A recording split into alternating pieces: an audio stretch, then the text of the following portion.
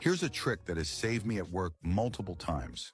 If you ever accidentally send an email that you wish you hadn't sent to someone within your organization, there's actually a way to recall it.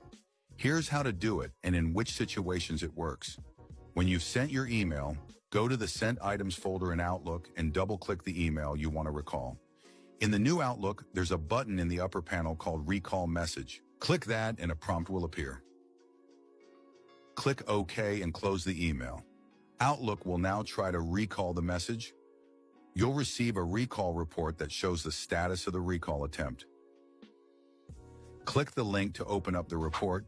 Here's what the report looks like. As you can see, this specific email is currently in pending. The recipient receives an email that informs them that you're trying to recall the message. Recalling messages doesn't work when they have been opened, and if the recipient is outside your organization or uses another email service than Outlook,